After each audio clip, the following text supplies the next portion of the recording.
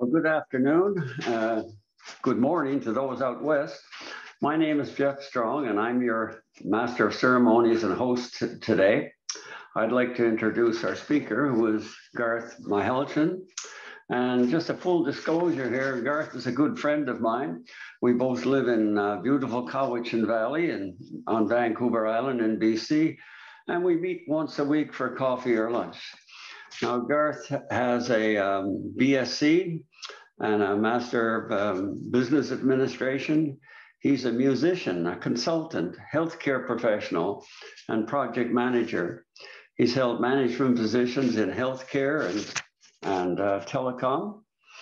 His thinking was kindled as an emergency department crisis counselor, where he witnessed how the quality of people's thinking and judgment impacted the quality of their lives. As residents of the Anthropocene, we live in times of unprecedented novelty, ambiguity, and uncertainty. And as never before, the quality of our lives depends upon the quality of our thinking, our judgment, and problem-solving skills. Our rules of thumb, our formal guidelines, our decision-making frameworks, expert tricks of the trade, and snippets of advice up to the challenge. How can we improve our reasoning in the face of our existential challenges? And this talk today centers on how we can think more critically about what can sabotage our best judgment and threaten the survival of countless future generations, especially when we're talking about climate change. So the presentation will be followed, as Art has said, by a conversation with questions please put into the chat and observations from the participants, that is you people. So Garth, the floor is now yours. All right. Well, thank you very much, Jeff, and thanks everyone for setting this up. I'm delighted to be here. I actually can't see my face now, but that's probably better. As I said, though, I'm delighted to speak with this group because I know you're all very accomplished thinkers within your domains of expertise. And I guess if you're Seinfeld fans, I could say that you're masters of your own domain. Anyway, this is a very different talk. I would normally not give such a talk, first of all, over Zoom, because any talking about thinking is highly interactive. But nevertheless, we'll try to do our best, and I'll just try to wing it through this material, and we'll have a bit of a little adventure thinking about our own thinking. Oh, why, there we go. Okay, so this is precisely what I'm going to talk about here. The Anthropocene. How do we think about this? How do we think about it such that it increases our chances of survival and thriving? So the structure of this talk is pretty basic. I'll give the introduction and a few definitions. Then I'll talk about the cognitive challenges, the reasoning challenges that the Anthropocene throws at us. Then we'll start getting into the meat of some common thinking problems. And I've just pulled a few things out of the immense landscape of information and commentary about thinking, and thrown a few things together that I think, in my best judgment, represent a good introduction to this incredibly diverse topic. And then finally, well, thanks to Art, he suggested I put a little bit more about critical thinking in here. So I will actually show you the core concepts from a very good critical thinking framework that was constructed by the Foundation for Critical Thinking in California. And anytime you see the little light bulb here, you will know that that is a thinking tip. So take note of that, folks. So let's get started right away. I've got a lot of material, so I'll whiz through things pretty quickly here. But okay, what's the purpose of this? Well, first of all, I want to impress upon you, not as if you really need to be reminded, but I want us to immerse ourselves in the incredible cognitive challenges that the Anthropocene, this geological age of mankind, presents to us. I also want to invite you to think about your own thinking to improve your thinking using some common reasoning tools and frameworks. I also want to offer some cognitive tools that may allow you to stand up to those intellectual bullies. So you can say, look them in the eye and say to them, the emperor has no argument. And also I'd like to inspire in all of you a lifelong love of doing philosophy. And as I like to put it, scavenging for wisdom. I take that phrase from a wonderful book by Eric Weiner called The Socrates Express, as you see at the bottom there. A wonderful, wonderful book of applied philosophy that's a lot of fun. Okay, now as the flaming dumpster makes its way down the water course, let's get started. Okay, right off the bat, I admit this is an impossibly broad subject. It's impossible to put a circle around any academic discipline in terms of who would be the main source of information about thinking. My goodness, look at all the different disciplines that have a lot to say about thinking these days.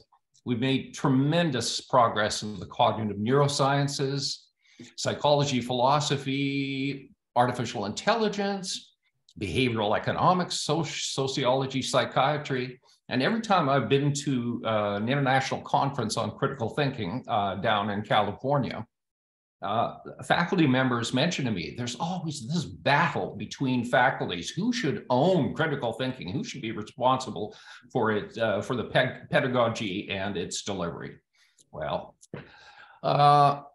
so why am I qualified to give this talk? Well, I'm not, of course. Who isn't really qualified to talk about thinking? Everyone and no one. But I really should evince real humility as opposed to Albert Einstein when I say I have no special talent. I'm only passionately curious. And of course, CD bars and emergency departments are perfect habitats for watching human brains in action, unplugged and unfiltered. Okay, well, have you ever heard this before? Stay in your own lane. Who are you to tackle such an impossibly broad subject? To which I always answer, me? I don't know. Who am I? Speaking of proto-minds, I've thrown in a few interesting pictures that from an artificial intelligence program that employs machine learning to analyze billions, literally billions of images and their keywords. So you can plug in any text string and it'll punch out some kind of an interesting photo. And it's really interesting. We're really looking at a proto-mind here. I asked in this, the text string I used was man searching for identity in a dystopian future in the style of Van Gogh. Can you imagine what it did? You know, it's just remarkable. We live in utterly remarkable times. Okay, welcome to the Anthropocene, another impossibly broad subject because we're embedded in it, of course. My question is, how are we actually thinking about this? You take a look at that graph of population, and if you take a look at any graph of human activity in enterprise, you can go along, well, you could start at the beginning of our species 300,000 years ago, and you'll see a flat line until you pretty much hit my birthday, 1954. The Anthropocene has essentially happened in my lifetime, and this is extraordinary. Here's another graph here from Wikipedia. This is just a depiction of the change in activity in human culture. And you can see that where I was born, I had no idea that by the time I got to be 68 years old, the world would look like this. Oh my goodness. This is utterly beyond any experience we've ever had in the entire evolution of our species. This is a view of a utopian future, but I thought I'd show you this. This is from DALL-E, the artificial intelligence program. As you can see, there are actually some biases built into this proto-mind of artificial intelligence, because whenever I asked for a utopia, it would show me scenes where, in close inspection, something is really wrong here. Buildings are falling apart, things aren't working. So pretty interesting that humanity seems to have a bias towards dystopia. And these are even more frightening. I like the little fellow with his giving a finger to the nuclear blast. Apparently, that is very creative. How did it come up with this? Anyway, one of the biggest problems we have with the Anthropocene now is the very way we think in the society, the way we reason. I liken it to looking at the world through a lot of straws, high resolution straws, but perhaps each of these straws here could represent a research specialty. So we see the world with incredible detail, but through these straws. That is very much like the way we put together our picture of the world. However, there's also another way to look at things, and that involves different kinds of brain functions, which is taking in the big picture all at once. But of course, we tend to get a very low resolution of what we're looking at. So can you make out what that picture may be? Well, probably not. So here it is. So if our brains are designed to simultaneously connect the dots and see the big picture, are we biased in favor of apprehending the world through straws? And I thought I'd just make brief mention of the work of Ian McGilchrist, because it's quite extraordinary. He's a psychiatrist and a researcher in cognitive neuroscience. And I think he's presented a work of tremendous scholarship, which may be seen in the future as a groundbreaking look at how we are literally thinking with our brains. He asked the question, why do animal brains have two different but complementary hemispheres? We essentially have two brains in our heads, right? All animals do this, have this feature. And I tried to summarize the complexity of his work, and sometimes I feel it's easier to do it in my own words, but I may be misrepresenting him. But his essential thesis is that he asks, has our amazing success with tool making, with rules, with procedures, technology, individualism, and reductionist thinking caused us to somehow favor the left hemisphere strengths of categorization and what he says is representation? Taking the big picture and then breaking it up into categories, giving names to those categories, organizing those categories. We're exceptionally good at that. So the whole, in other words, the whole is the sum of the parts. But are we doing that to the detriment of right hemisphere strengths, like understanding metaphor, holistic perception of the world, and the relationship amongst things, not just the things themselves? So in other words, with the right hemisphere, we tend to see the whole as an emergent property of the complex relationships among the parts. Very different ways of thinking. And normally we have these kinds of views in balance, but he's suggesting that perhaps in the modern age, our balance has shifted a bit too far to the left hemisphere. So I'll leave you with that. It's a very interesting thesis, but it does have a lot of bearing on how we think today. Okay. This is the ethical dilemma the Anthropocene presents us to. How can we live a good life with these swords of Damocles dangling over us? We're living every day now with the thought of collapse, potential collapse of everything. And we don't even know what that looks like, really. It's a great feat of imagination to try to imagine the unimaginable. Okay, let's start with some definitions here so we can proceed. There's a founding assumption here.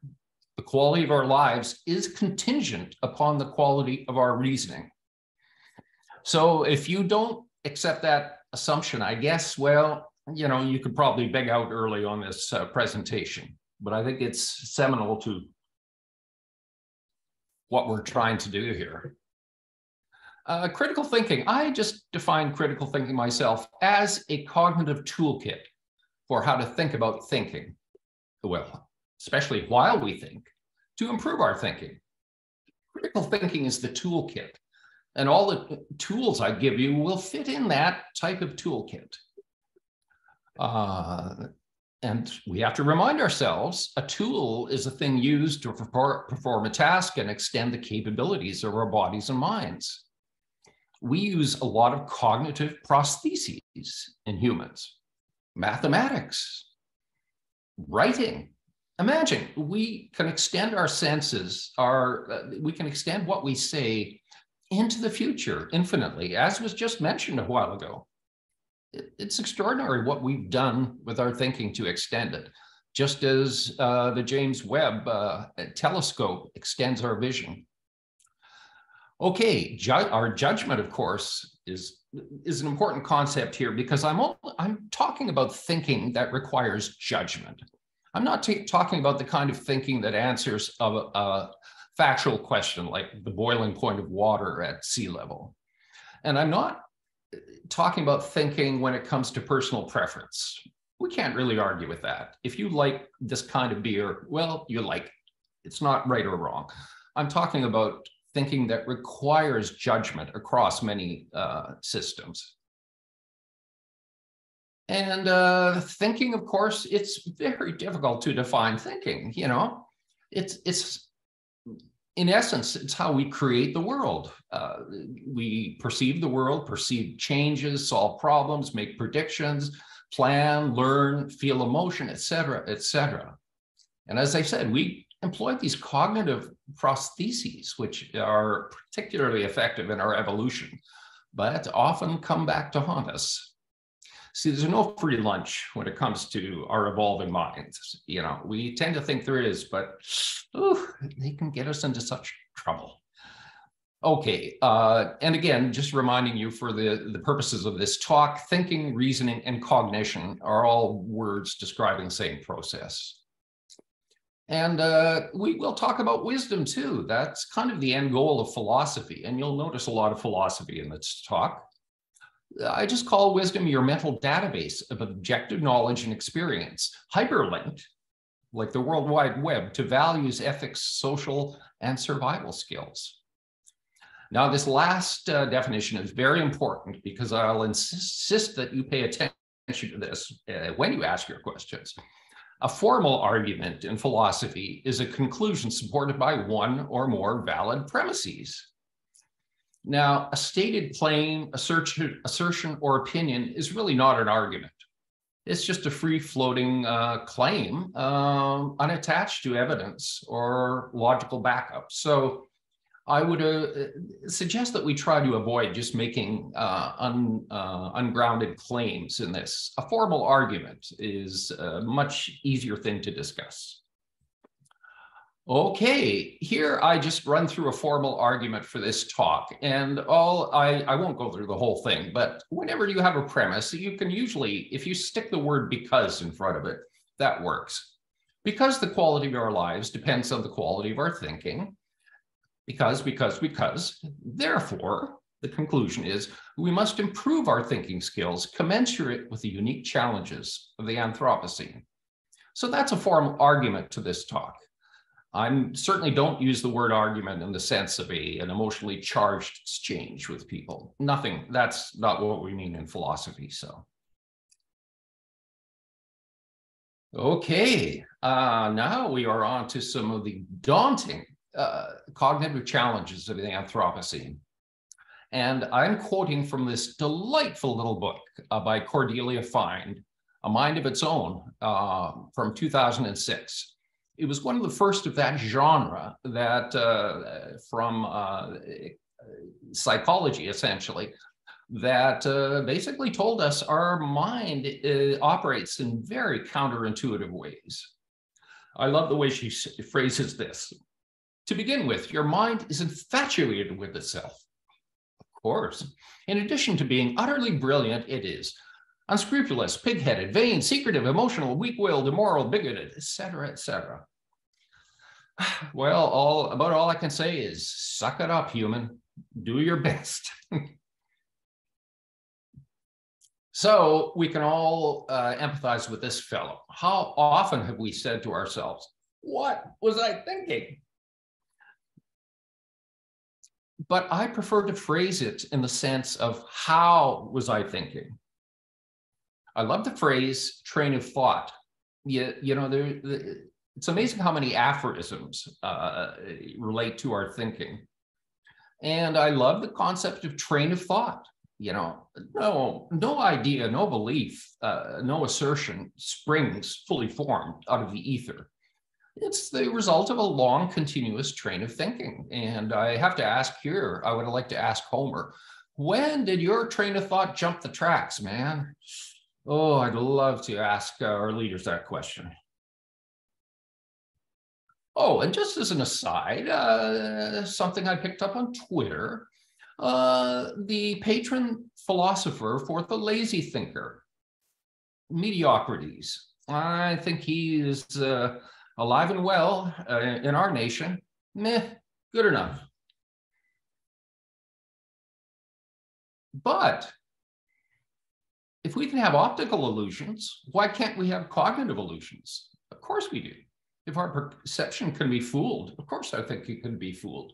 And all of you who've been to the Acropolis here in Athens know that in the Parthenon, there really isn't a straight line in the entire place. The Greeks were so aware of our visual perception that they created subtle changes in the topology of the Parthenon to make it as aesthetically appealing as possible. Sheer genius.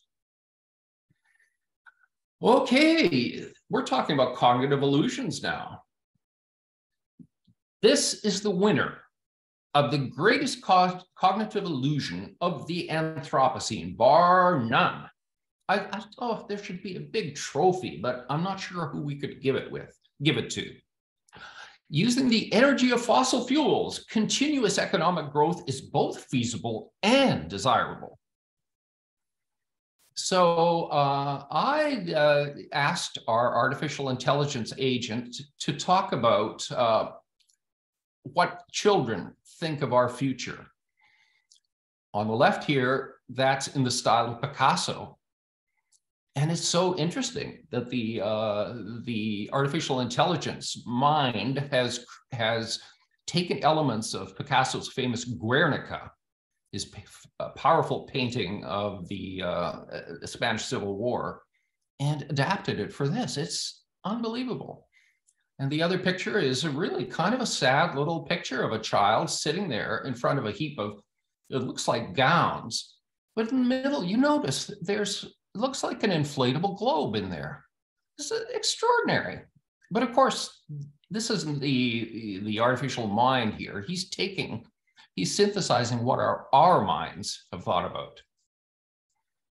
Okay, now I'm going to read this. Oh, sorry. I'm going to read this whole 3 paragraphs here because it's from a book by the psychiatrist Mark Rigo called Frontal Fatigue.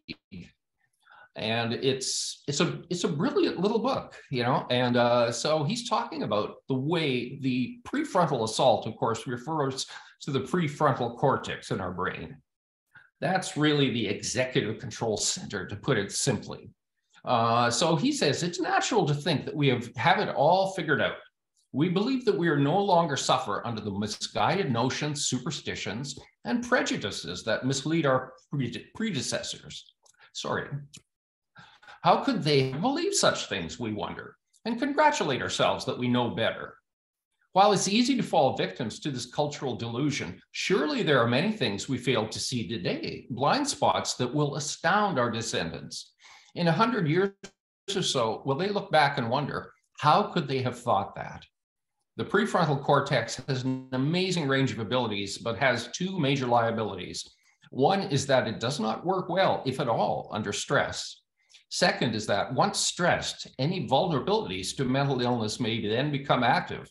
It's just this process of stressing the prefrontal cortex by the relentless demands of modern life that places so many people either at risk of mental illness or actively suffering from a particular disorder.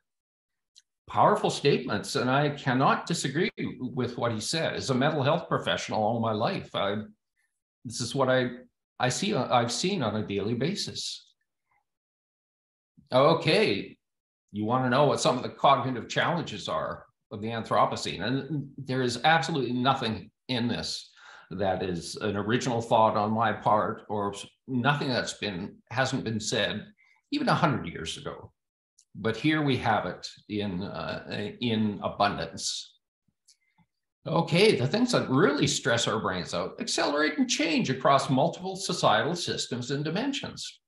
The rate of change seems exponential. How do we keep up? Demographics are changing in a highly mobile world. Our increasing ongoing separation from the natural world presents major challenges for us. And just having to think about the unimaginable. Climate change and all the other problems today. This is a huge drain on our brains that did not really evolve for these purposes.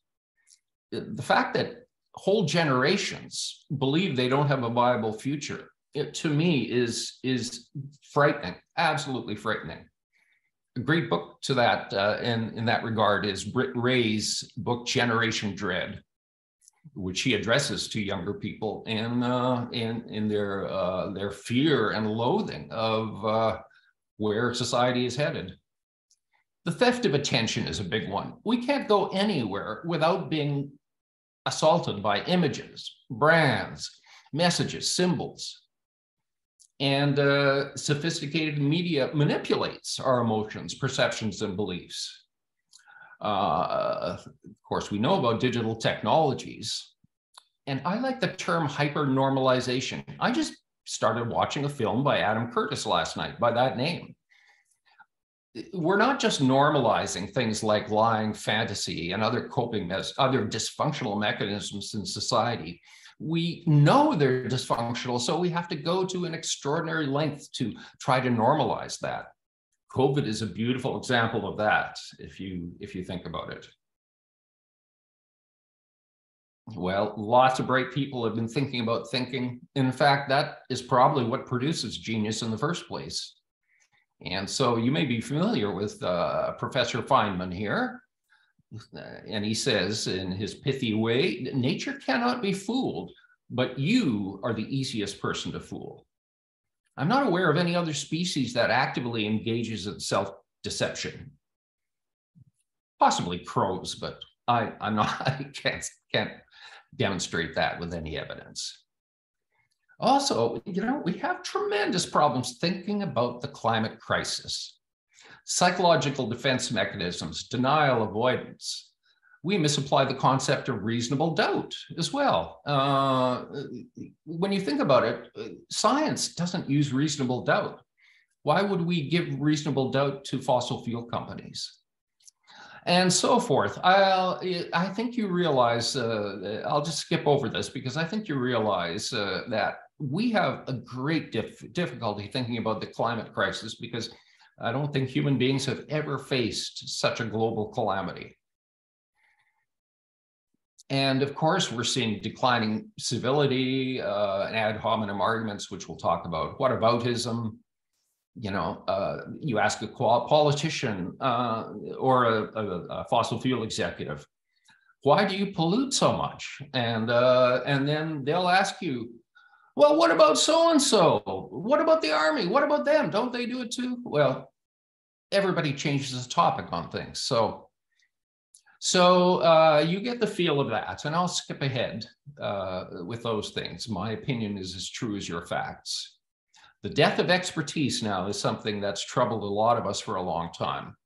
And I'll just read you what Isaac Asimov said in 1980. There is a cult of ignorance in the United States, and there always has been. The strain of anti-intellectualism has been a constant thread winding its way through our political and cultural life, nurtured by the false notion that democracy means that my ignorance is just as good as your knowledge. I think that kind of says it all. So now we're going to get to the next section here, as denoted by my questioning brain.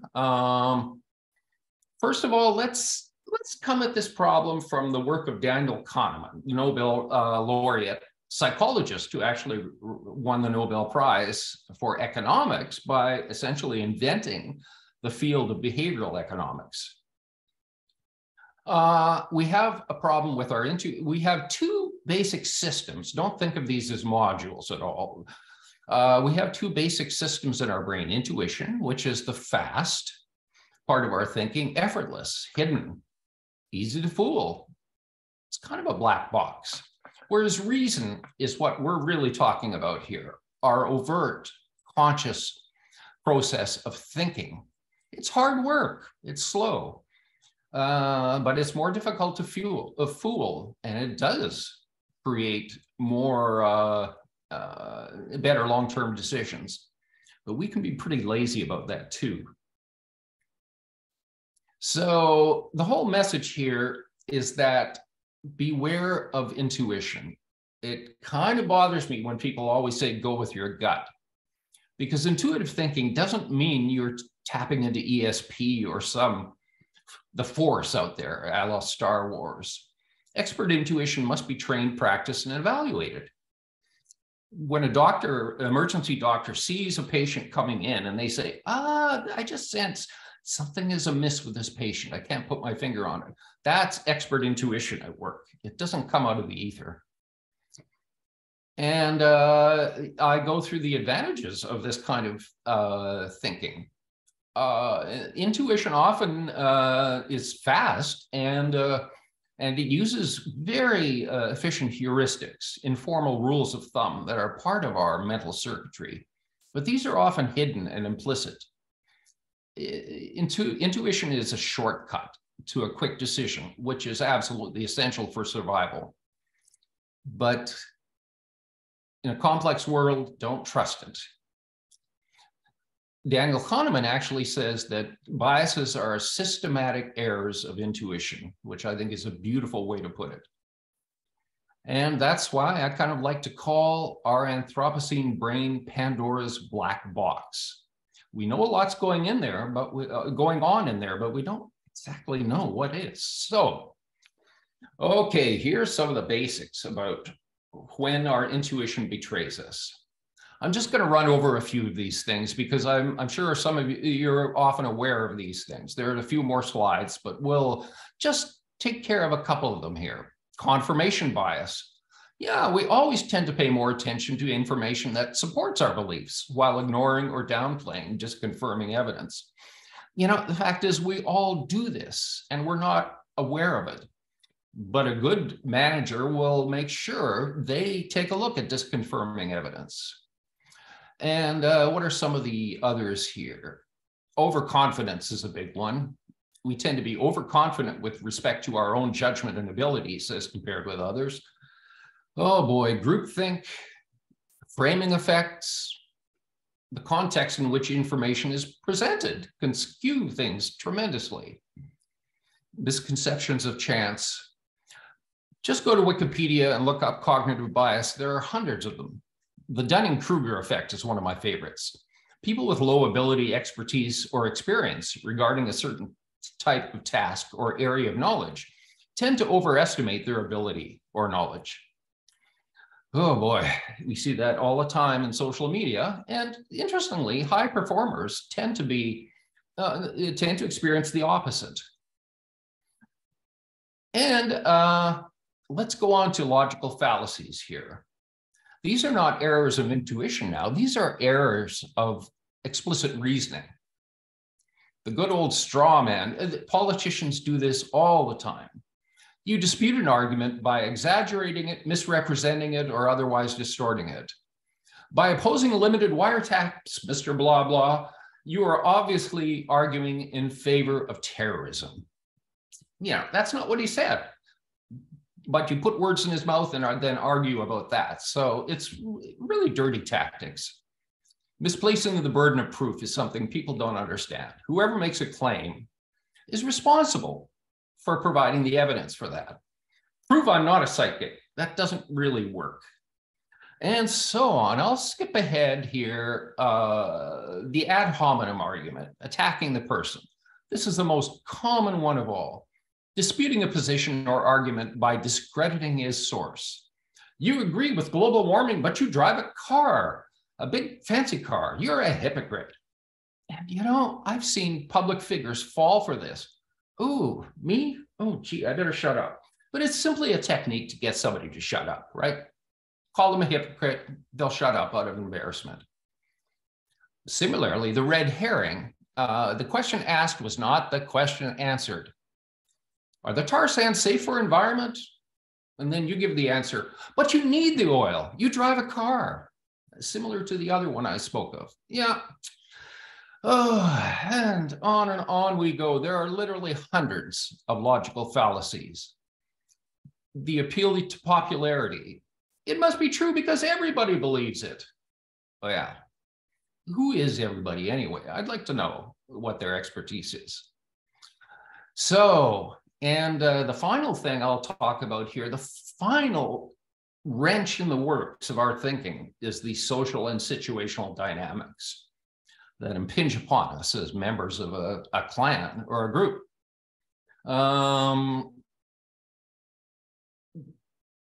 We are strongly affected by some very nasty situational cues, and our behavior changes accordingly.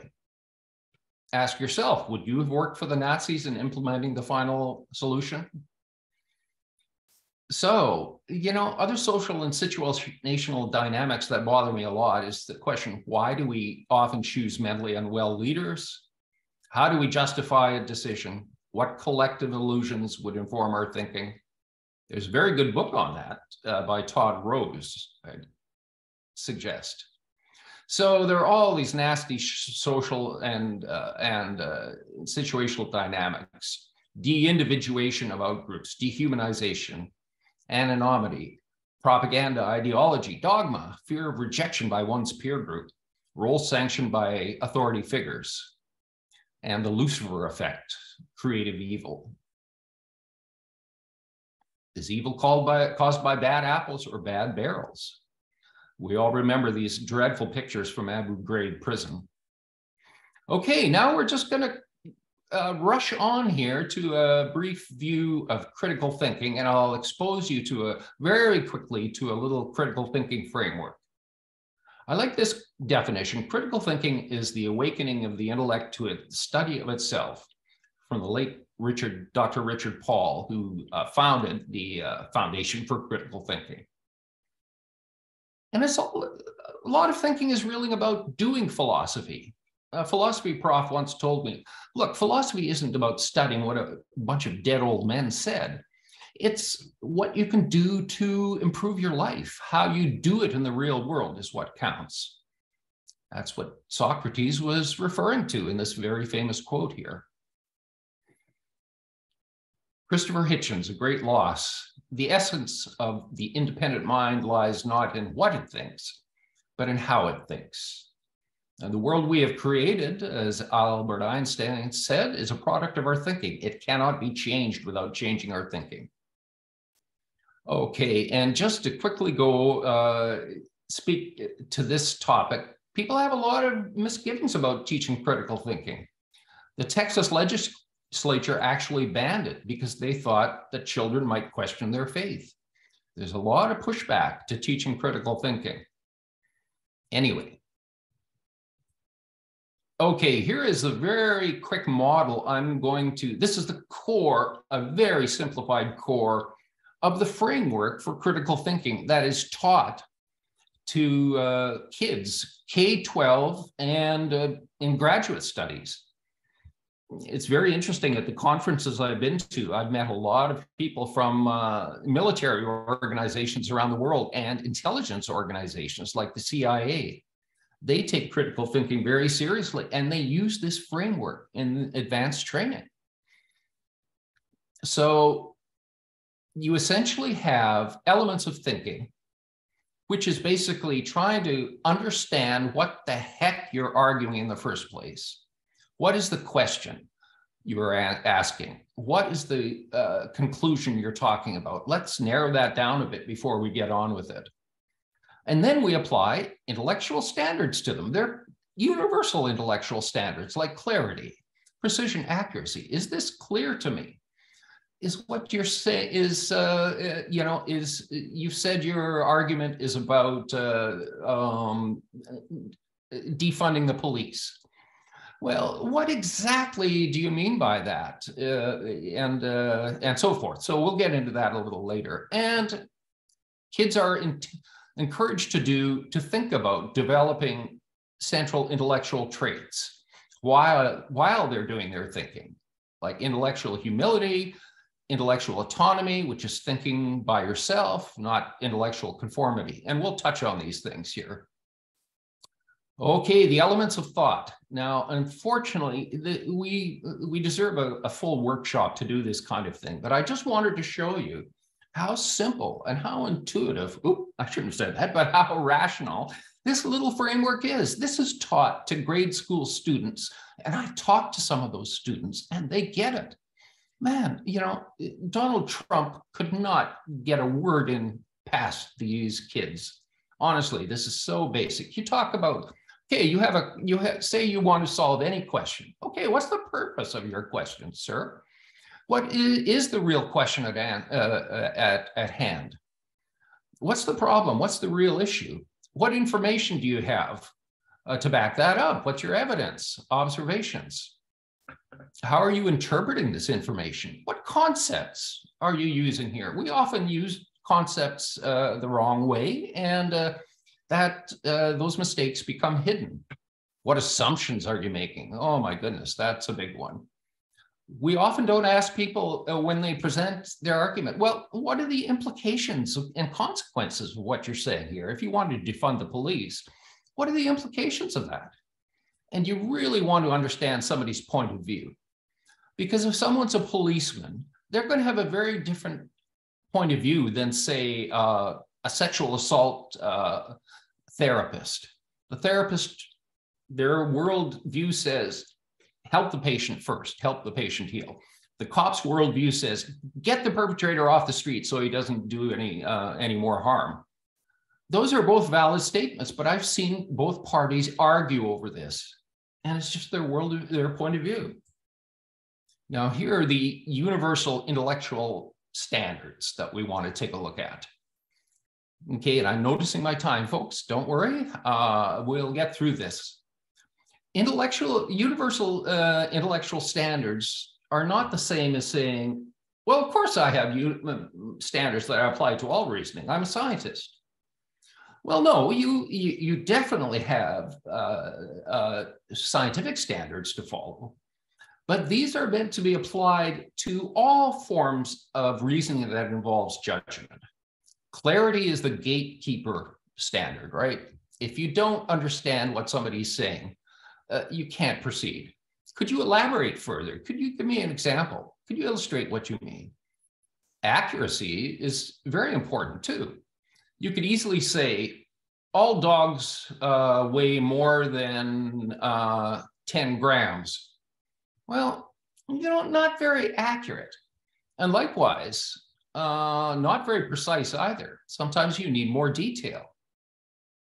I always like to ask too, how is your statement relevant to the topic here? How does your statement relate to the problem? Because quite often you can head off silly arguments in the past just by asking them, well, how is this relevant to this discussion? Depth, of course, you understand. Often you need a lot of depth talking about the Anthropocene because there are multiple interacting problems. And likewise, breadth, logic, does everything hang together? Significance. Yeah, what you say is true, sir, but how significant is that to us? And of course, fairness or fair-mindedness is something that's a standard we should always apply. Do you have vested interests in this issue? Are you fairly representing all viewpoints? So, you go around your little circle and then you apply universal intellectual standards to see if your reasoning makes sense. And out of this comes a much deeper foundation for understanding your thinking and being able to find out where you make errors in that thinking. And then finally, we come to the essential intellectual traits that I wish every young person could take to heart, especially the first one here. Who couldn't benefit from more intellectual humility, which is really acknowledging that there are always limitations to our thinking, limits to our knowledge. We all have our biases. We have to be very humble about our thinking and realize, this takes a lot of work. But unfortunately, we see too much intellectual arrogance in the world, and we know where that leads. Intellectual courage versus intellectual cowardice. Intellectual empathy. Now, this is an important one. This is understanding what it's like to hold that view through a person's eyes. It's a little different than emotional empathy, being in their shoes. But this is extremely important. What is it like to hold a conspiracy theory? How does that affect someone's life? And of course, intellectual autonomy, thinking for yourself, as opposed to intellectual conformity. So there you have, in a nutshell, inside of a few minutes, I've described an entire critical thinking framework. Very superficially, but those are the elements. Okay, and I urge you to take a provision, to be a good skeptic. Skepticism is an intellectual stance towards claims that take provisional approaches to all claims, demands compelling evidence before a claim is accepted, does not defer to dogma, is embodied in the scientific method. And it's not about being a cynical old debunker like me. Spinoza had something very nice to say about that. I've made a ceaseless effort not to ridicule, not to bewail, not to scorn human actions, but to understand them. That Spinoza was a 17th, 18th century philosopher in Holland, and a brilliant thinker, centuries before his time. Baruch Spinoza, he was a Jew that didn't believe in Judaism. So you can imagine the time he had in Holland. So, and I remind you to ask good questions, but I'm going to skip ahead. Well, I like this about asking good questions. This is the wrong approach, folks. We all know this question about God, but yeah, there are good ways and lesser good ways to pursue your thinking.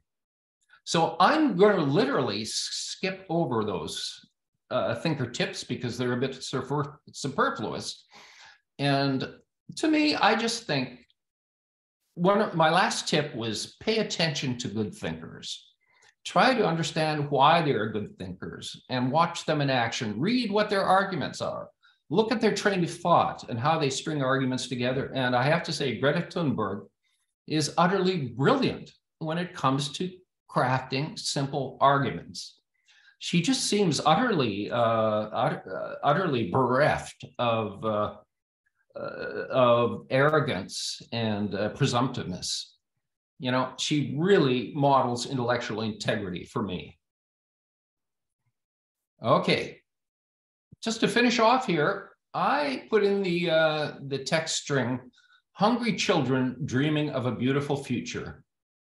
And this is my token good news for people here. You always have to do that in presentations, I hear. Always has to be, is there hope? Well, this is what the AI problem generated for me. I think they're absolutely beautiful. Look at these pictures. what a beautiful depiction of hope that these hungry children are looking up at. And these little faces here, look at the little furrow in the brow. This is extraordinary. So if a computer can think as well as this, surely we can do a better job. Okay. Reason is our candle in the darkness, folks. Please nourish its precious flame. And of course, that comes from Carl Sagan and his utterly brilliant book, A Demon Haunted World. So there we go. Here's discussion.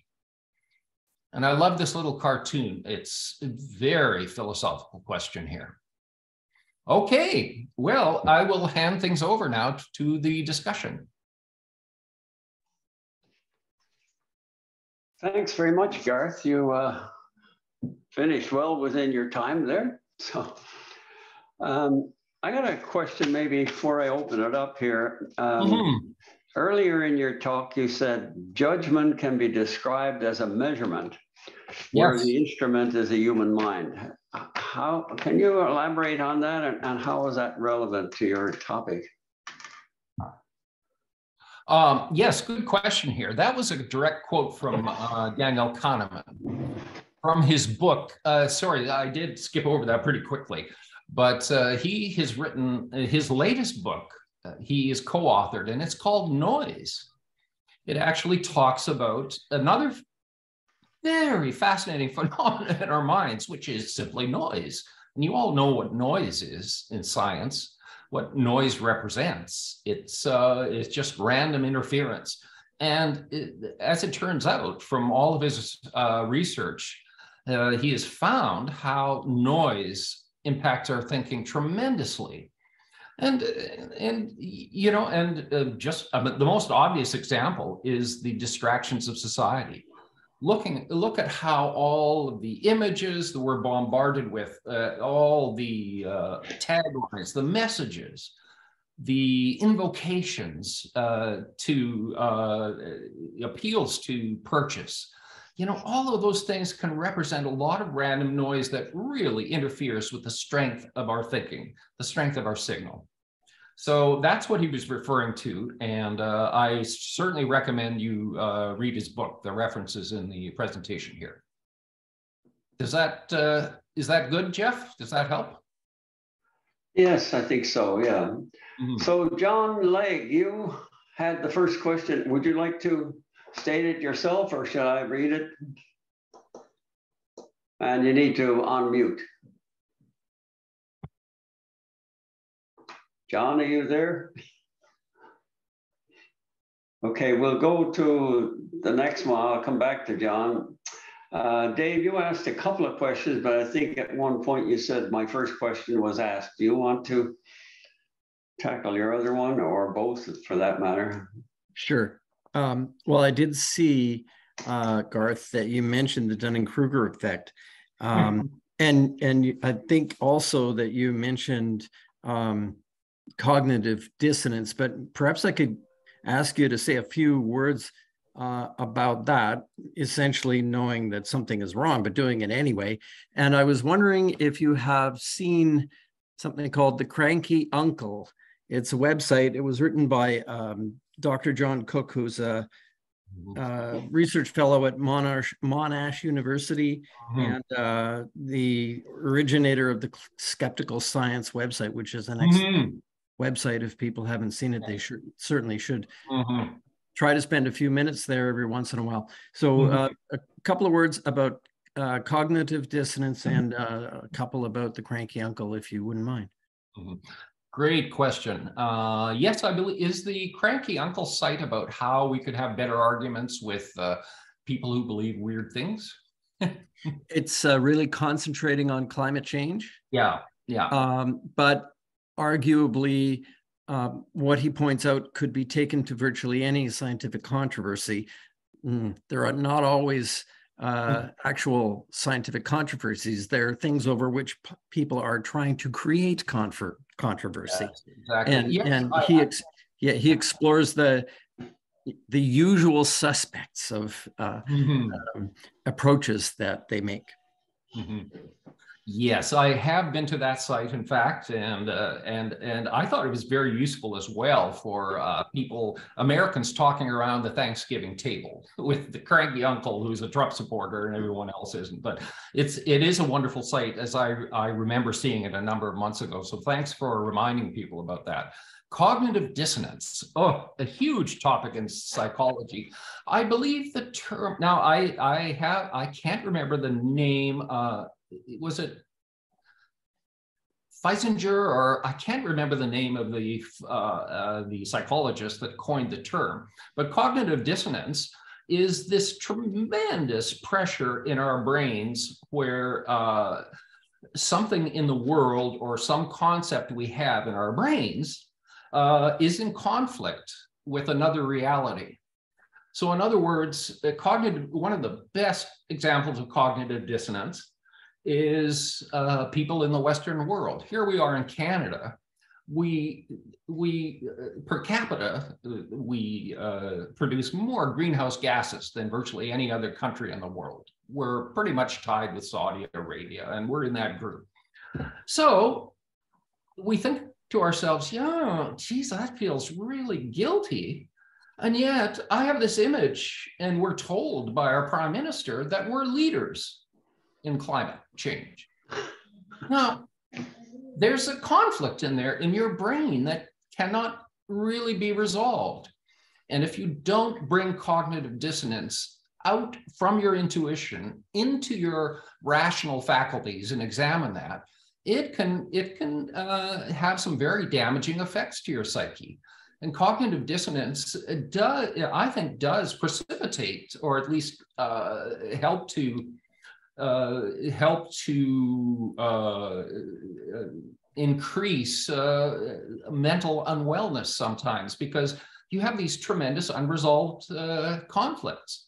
The same thing is like working for a company that does something immoral. You need the money, you need to support your kids, you need that money, but at the same time, you're doing something utterly immoral against your principles. That is really hard in our brains. Does that help? Mm-hmm. Yeah, thank you. Yeah.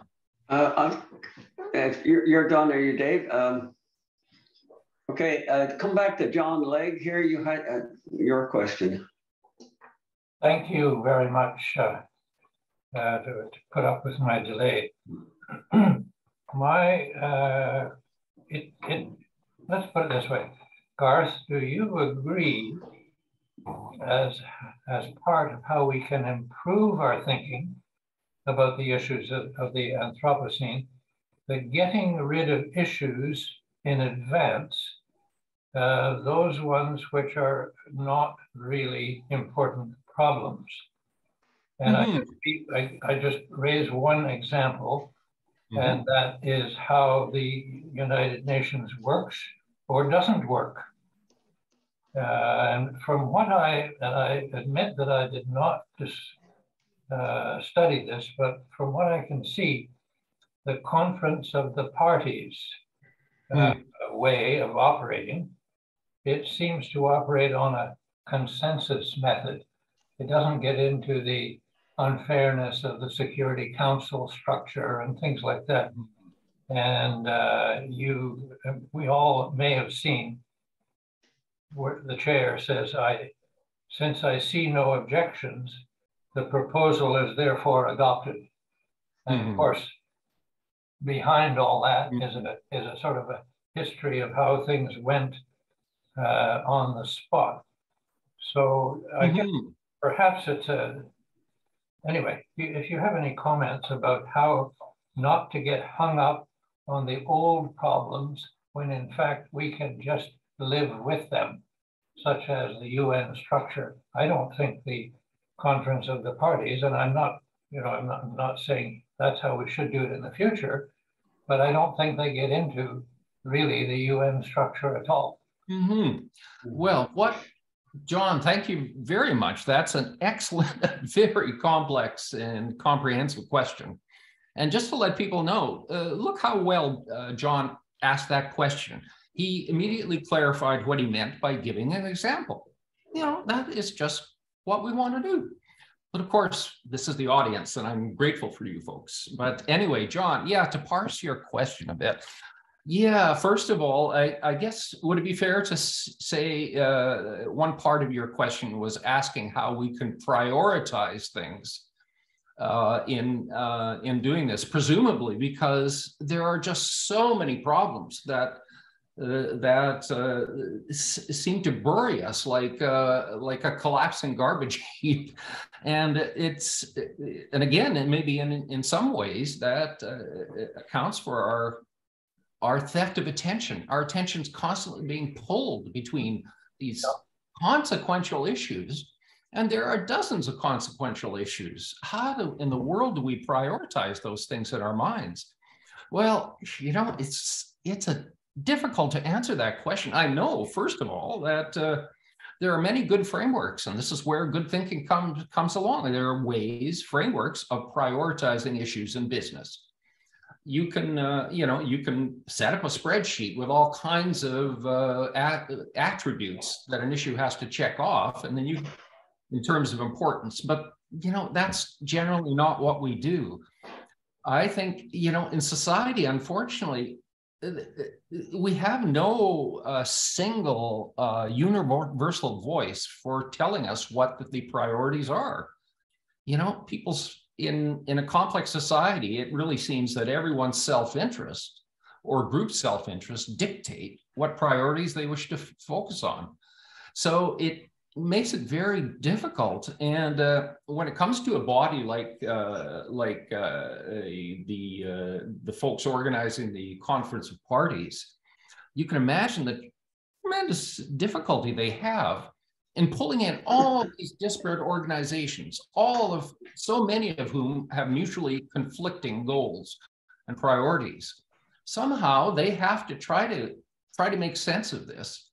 But you know, I honestly, I don't think there's any easy way of a complex society getting on the same wavelength about what their priorities are. You know, where does one start? I think one thing we can do ourselves is simply to get used to overloading our brains. What I like to do, here's a little heuristic.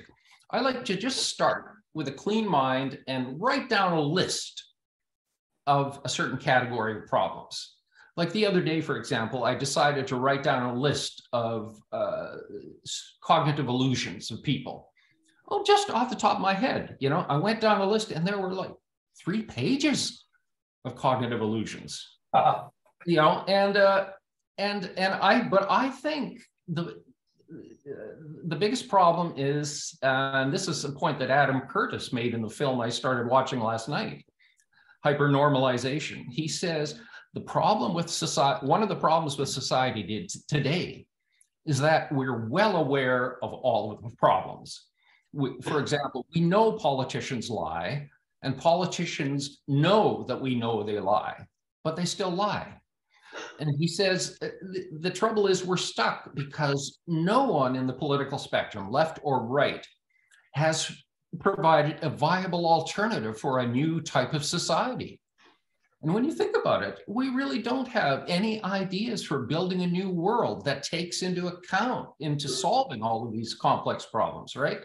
No. So we're really in this nasty interregnum of knowing we need change, but we lack the imagination for it. So one remedy for that is just starting on our own and push our imaginations. How do we think outside the box? But of course, I like to ask, what is the box? There's no box, you know, but I think even using science fiction to inform our thinking can really help us.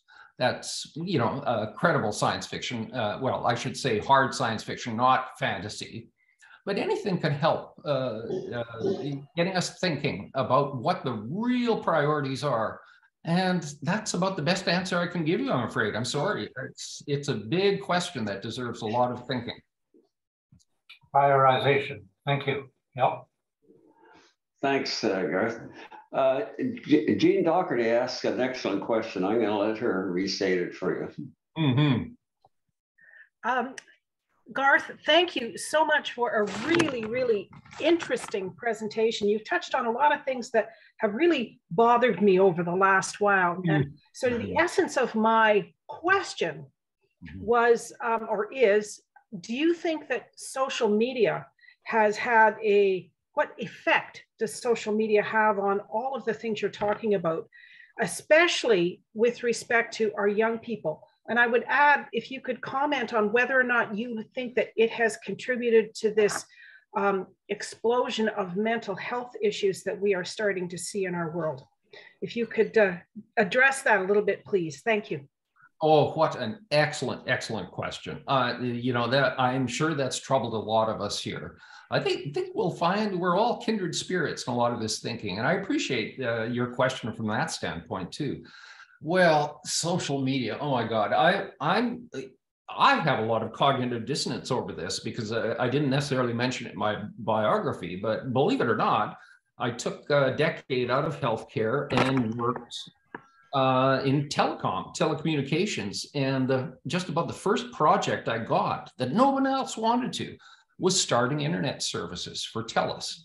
At that time, it was two companies, Alberta Government Telephones and EdTel in Edmonton, but they merged during my project, which was another little challenge.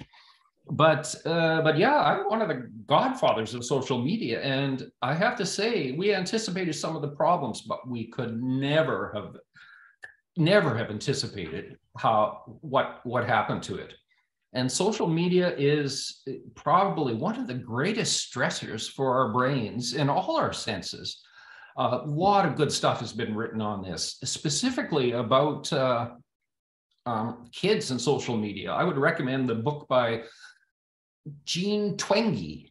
If you've read it, I think that's how you pronounce her name. It's spelled like Twenge, Twenge. She's a psychologist from California, I believe, and she wrote a book, iGen. And what she does is she references all of the longitudinal statistics about child's mental health, child and adolescent mental health that go back right to the 1940s.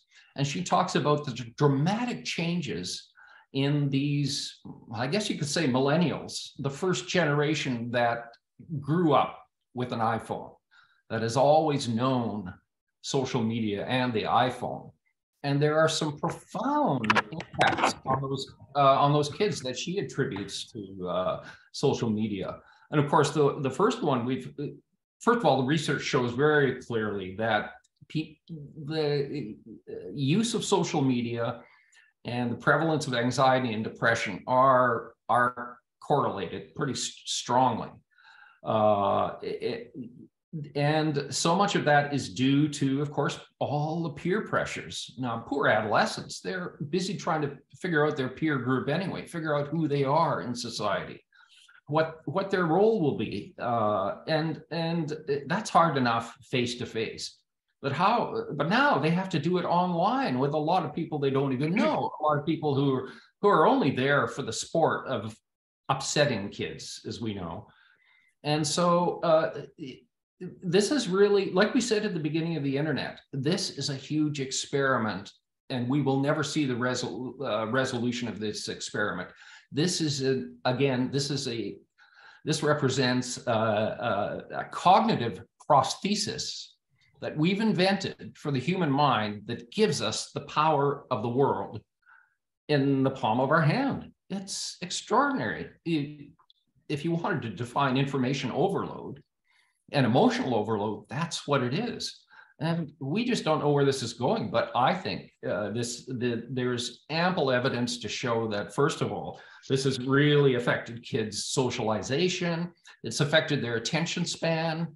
It's affected their reading. It's affected their behavior in a negative way in terms of going out and seeing their friends. They're not having face-to-face interactions to the extent that just the previous generation did. They are a real outlier, just like the Anthropocene is an outlier for human behavior. So that's such an excellent question. And we could go on for an hour discussing this. And it's Well, just referring back to John's question about priorities. I mean, these are the people that are going to try to save the human race, for heaven's sakes. And what are we doing to make that easier for them?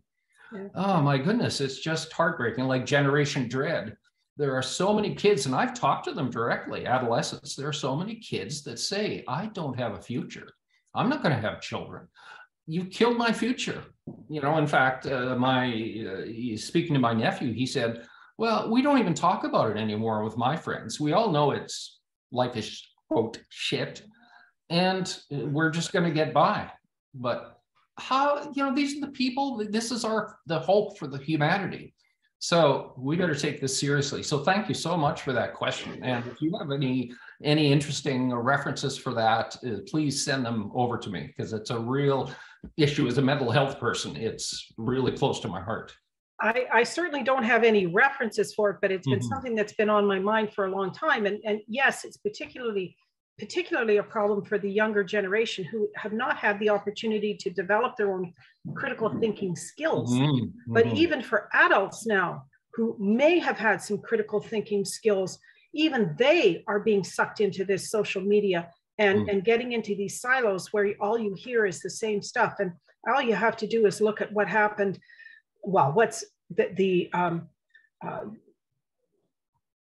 what's going on now last year after the truckers convoy in Ottawa, or January 6th in the United States. And that would never have happened if you didn't have social media. Precisely. Yeah. Oh, yeah, it's just so profound. And I think all we can do on our part is make sure we talk to young people. Yeah. Because what that's also done is it's created a real generational gulf, especially with us boomers and the youngest people. I just find personally, and speaking for myself anyway, and I didn't have kids, unfortunately. I regretted it, but the timing was bad. We got married too late. So we have to spend more time getting into their headspace, like intellectual empathy. What is it? What beliefs do young people have now? And what is it like to have those beliefs in their heads? And I just think we could play such a major role at our age in terms of nurturing young people, young climate activists, for example. I laughingly suggested to Jeff that we become human shields for young people. That's probably the best thing we can do, but I think we still have something to offer. So everybody, please, these are really good questions and just a lot of our thinking. Thank you. I would also say it would be well worth going back to our own youth, when the fear of nuclear annihilation was something that we had to live with and had to learn how to deal with. It might give us some clue as to how to approach things for what's happening now. Anyway, thank you so much, Garth. That was great. That was really great. Thank you so much. And you're so right. We were young at that time. I was a bit of a protester, a hippie. I believed in all the same things I believe today. You know, we don't necessarily change that much. So thank you. Thank you. John Hollins there asked more of a personal question to you, or an appeal, Garth, but I'll let him state it. Oh, sure. No, I'm out on parole. That's completely legit now. I don't want anybody thinking otherwise. So thank you from me as well. Garth, you mentioned towards the end of your talk that you were grateful for we folk being here. Not as grateful as we are for you being there. So thank you for that. Well, thank you. I'll have another thank you. I do the weekly quote on the KCOR website, and you've given me a small treasure trove. Thank you. Oh, okay, my pleasure. You've been making substantial contributions to the KCOR climate blog for as long as you've been with us. You've also served as a consultant in other fields. Would you like to put your consultant's hat on and suggest what you think we at KCOR, given our 100 members, $5,000 a year, we're not big spenders. We could become big spenders, but we haven't chosen to do that yet. What suggestions, directions, approaches would you suggest to those of us who are engaged in that? Oh my goodness. Well, thanks for putting me on the spot there, but thanks for all the kind comments. I always have in the back of my mind that I'm really just, my role is being a shit disturber, to be crude about it. And I don't necessarily think well of everything I say, but nevertheless, no, there's such a tremendous brain trust here. And in terms of what we should do in the organization, well, we're having these Friday meetings here, which I think are kind of evolving into kind of strategy sessions. But I remember saying in the first meeting, we were just brainstorming, and I came up with this tagline for us. What was it now? That KCOR is the most experienced think tank for sustainability. You know, and what a brain trust we have. This is why I'm just so grateful to have found all of you, because as you all know, it can be a kind of a lonely world out there for people who think deeply about the issues that we think. And of course, you have the education to enrich the whole conversation. So you know, that's a tough thing. I almost wonder if you're talking about success as being influencing the real decision makers about what we need to do for sustainability, for a sustainable future, then perhaps our role is to position ourselves as senior consultants that have something unique to offer.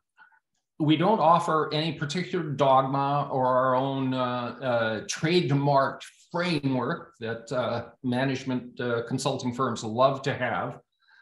I admit I've done some of them myself, but we have this ability to say, look, we have been around the block and we think deeply about these issues, and we have valuable perspectives, and we think decision makers should be listening to us because, first of all, they're all probably younger than us, most of them in Canadian government or whatever, or in business.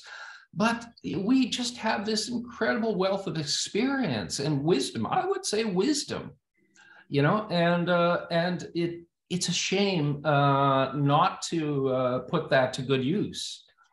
But of course, as soon as one sets one up as an authority of anything, then we've got to be prepared for all the pot shots from the people who simply want to destroy and denigrate the good things in the world. So we would have to, if we are presenting ourselves as consultants, we'd have to be pretty clear about how we do that. But nevertheless, I think, as I've said, one lovely side project would be to put up an influence network, in the sense that we write down every name of someone we have known or have access to who is either a primary decision maker or an influencer. And then we come up with a strategy where we can put our heads together and get the right audience. And then maybe just pretend we're,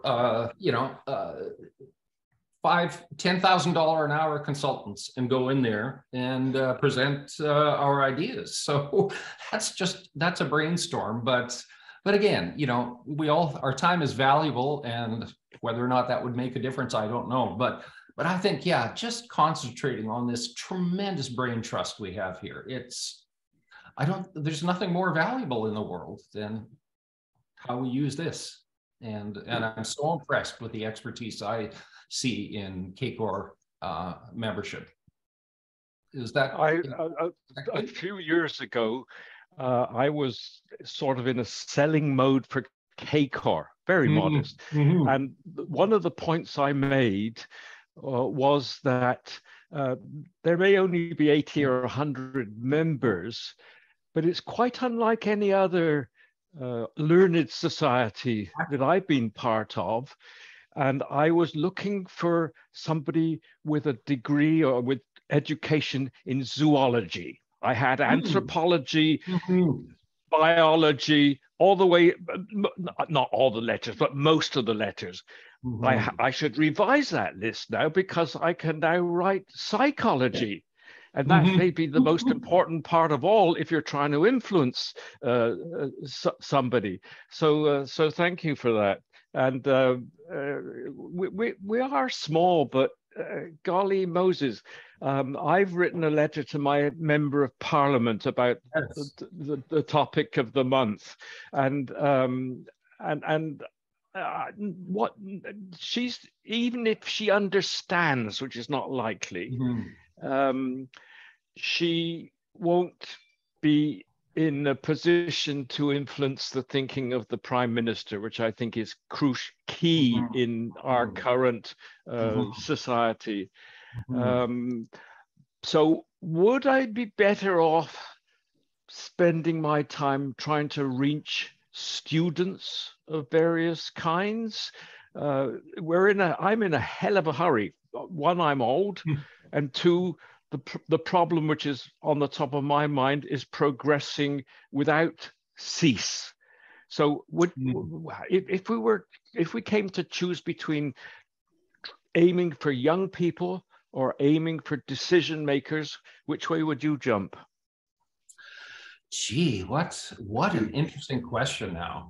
I'll have to give that a little thought. Well, first of all, come back again. Come and talk to us another day. Please come back. Yes, well, I would just briefly say, first of all, I guess we'd have to ask what the context is.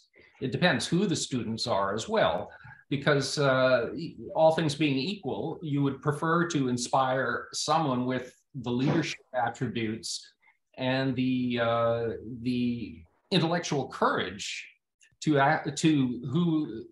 can go out there and make a difference, right? And likewise, we have to pick our targets in politics too, because this is the thing, they're a bit of a black box, but all politicians do not follow the party line. You know, I've worked in politics a bit, and behind the public presentation, there are people who have many conflicting views. And I would love to know who among cabinet is the biggest booster of climate action now, and the most intellectually courageous, and then maybe choose that target as well. So my answer is both are utterly important, but I guess maybe a deciding factor is the one you mentioned. You know, we're all conscious of time here. You know, I'm reasonably healthy at 68, but I do have some chronic problems, and who knows what the health system is going to be like. So I feel that sense of urgency too. So perhaps we could, if we could find good targets in any demographic, but particularly students, you know, who have those real strong activist attributes, you know, they would be a great place to start. And then you can always, if you can find out the right politician in the right place, say in cabinet, then you could try to get an introduction to them, and so forth, and maybe using the Club of Rome brand, you know, to give a little more credibility for that. And basically, whatever you say, it goes with me, John, anyway, so don't worry about it. Thank you very much. Well, thank you again for your kind words, and I think we're all kindred spirits around here, which is really amazing. I'm very grateful for that again. Thank you. Garth, with respect to your comment about government and to some extent youth not really paying much attention to people with a lot of experience in that. Over the last 15 years, I've had the opportunity to visit 4 or 5 First Nations schools. I don't mean residential schools. And every one of them set aside a room for elders, and there's always one elder in there, at least. And I know the students, First Nation students, they do refer to them. Maybe we can take a hint from that and set up something similar. I don't know. Well, what a great comment. Yeah, I mean, okay, maybe we could add that to our problems about the about at least Western culture, if not the entire Anthropocene, the declining respect for and the declining respect for our elders.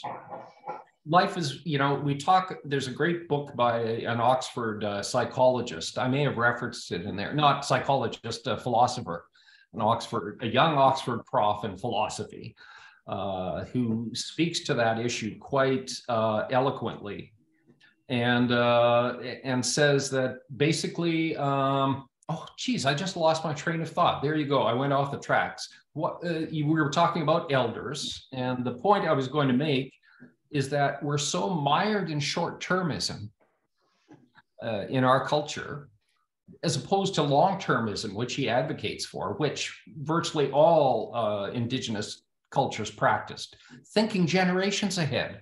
We don't even, so much of our society thinks ahead to the next quarterly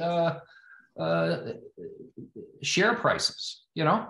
We are incredibly short term. So that just leaves old people out, our elders, as a superfluous.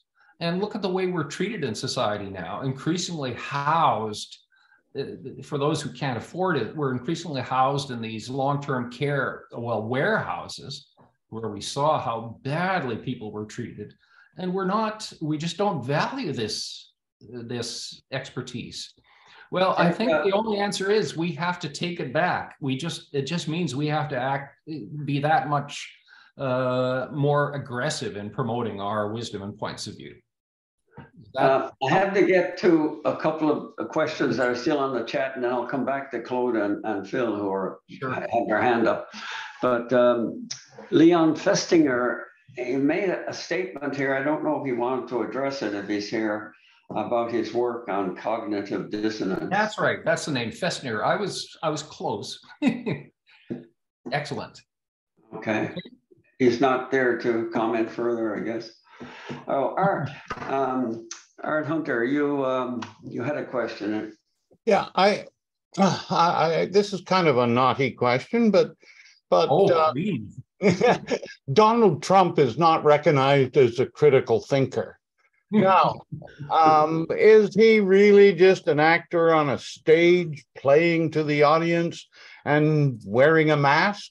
Is he a critical thinker? How do you arrive at this conclusion? That is a very good question. And in fact, there is lots of clinical evidence about, let's say his diagnosis. When Trump first came to office, a group of psychologists and psychiatrists from the US, led by, her name has slipped my tongue, it'll come to me. They wrote a book called The Dangerous Case of Donald Trump. And even based on what I had seen from him, I really labeled him as a narcissist and a psychopath. Those are personality disorders. Nowadays, the proper diagnosis would be antisocial personality disorder. But people have, the professionals have called Donald Trump a malignant narcissist. That is a severe narcissistic personality. In other words, someone who has such a grandiose idea of themselves and their own abilities that they sometimes lose touch with reality. But these people are not psychotic. They tend to operate in boardrooms and as heads of state. Because for some reason, we love these people. But that confidence in everything, I think, and his bravado is real. That emanates from his personality disorder of being a malignant narcissist. So I don't think there's any acting there at all. And I think there's lots of other evidence to indicate that he is not particularly bright, as we would define intelligence. He seems to have no sense of humor. He doesn't care for music. He doesn't read. So he presents a lot of very concrete thinking to us. So just in my opinion, for what it's worth, I don't think he's acting. As many people have said, when he tells us he's going to do something, like his revenge tour of running for president again, you have to take that seriously, because often malignant narcissists tell us exactly what they're going to do. So there's no subtlety to his brain at all. And I think he's the antithesis of the critical thinker. He is the most egocentric thinker I could ever imagine. And I always thought, what would happen if he came into PsychEmerge when I was back there in the 80s, you know, as a 20-something kid dealing with people. If I interviewed him, I would say, there's no hope for this man. These people do not do well at all in therapy, because first of all, they don't believe they need it. They're so grandiose, extravagant in their thinking, and so vengeful for anybody that crosses them, that I would say, forget it. Please don't come back. We can't help you here. You know, so unfortunately, most psychopaths and narcissists are not utterly evil, creatively evil people, but they can leave a wake of human destruction behind them. So that's, yes, he's not a critical thinker. He's a very seriously mentally unwell human being. Thank you. Okay, Craig McNaughton has a comment on there. I don't know if he wants to address it other than what's in the... Craig, are you there? Guess not. So in which case, Peter McKinnon has a question. Yes, thank you. Yes, thank you, Garth, for, pardon me, I have a laryngitis. Thank you for your presentation. My question touches on a much broader topic that I didn't hear the word specifically, but I think was wrapped all through your presentation. And so what I wrote in the chat is, what about the breakdown in trust, integrity, truth, and ethics, especially related to young people and their sources of information? So you're asking these questions specific to young people and how their trust of institutions. Well, I say especially young people, because we've been talking about the differentiation between the gray hairs and the young people recently in the last minutes. But in general, of course, I'm interested in general. But the young people are ones who are going to make the decisions, as was being pointed out, developing this argument. What a big question. And actually, I was planning to do a more ethics-focused presentation here, but I decided just to throw in the little module of critical thinking, because ethics is very close to my heart here. And yeah, this is hard to look at. We know there's been a tremendous breakdown in trust, but it's hard to know what the baseline is. We tend to think, sure, we don't trust politicians, but we've never trusted politicians. It's always been this way. Or there's never been trust between young generations and older generations. But I don't think that's true. I think that just because of the normalization of self-interest, shameless self-interest, and lying and manipulation and fantasy has gone a long way to destroy the fabric of trust throughout society.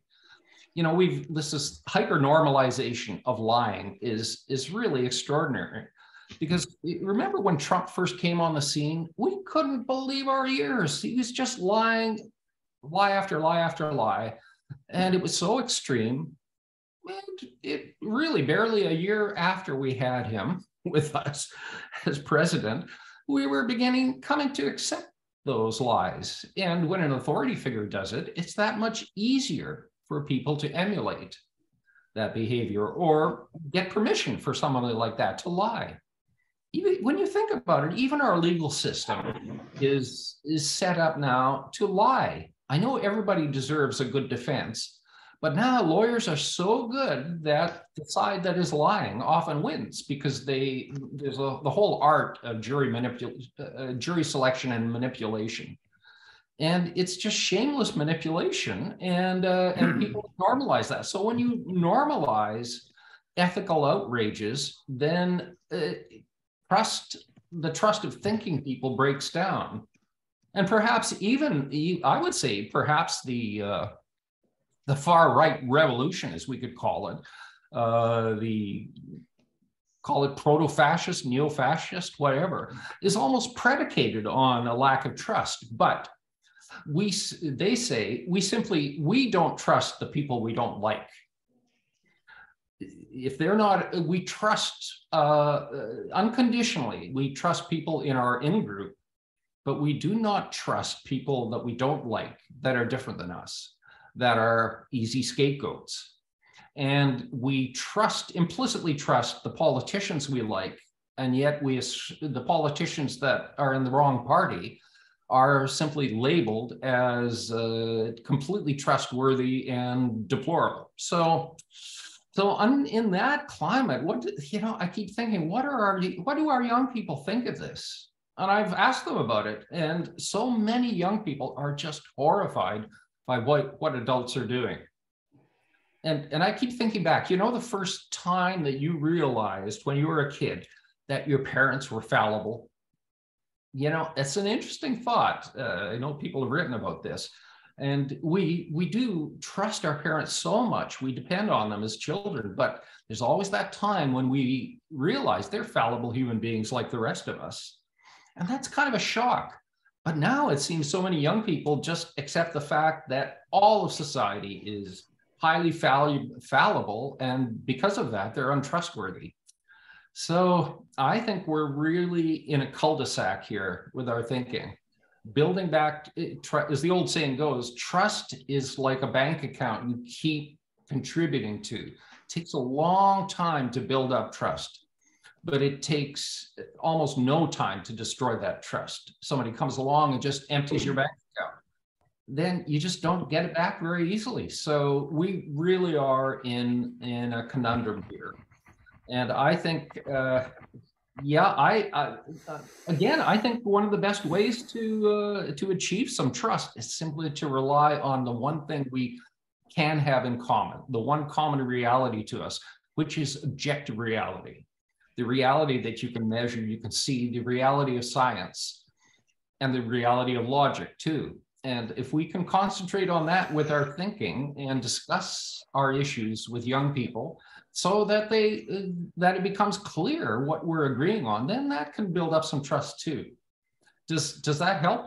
I know it's a very tough question. Well, I know it's a very big issue, but I'm also wondering where leadership comes in here, because young people, if we're talking about young people, they look to something. They look to someone. In our society, we've had civics in the past, certainly as baby boomers, we were all probably involved in some kind of civics organization. Today, they're disappearing. Yeah. Even the religious side, where there might be so-called a religious person who can be a mentor or an ear, that's disappearing because people aren't going to religious centers. So where is the leadership? I have to interrupt here. And Garth, that we're past an hour and 35 minutes, so we can answer these other things, I think, offline. I'm supposed to pass over to Jean Doherty here now to end it. Oh, okay. Well, thank you. I'd be happy to engage in, we can all engage in discussion of these issues as we do. And remember all the expressions about thinking. 2 heads are better than 1. A stitch in time saves 9. Just think about all the aphorisms that deal with thinking. Our ancestors knew all about critical thinking. I'm sorry. I think we've forgotten a lot. Anyway, thank you. That's my final word. What a wonderful way to end it, Garth. And it is indeed my pleasure and privilege to thank you on behalf of the Canadian Association for the Club of Rome. You have given a very, I use the term thoughtful presentation, and one that I think is going to create and generate a lot of discussion amongst our people, because you've touched on so many topics that are near and dear to our hearts. I think it was just absolutely wonderful. Thank you very, very much for thank you so much for those kind words. Thank you. I do feel pretty humble in this crowd, so thank you all so much. This will be an ongoing conversation, I hope. Excellent, excellent.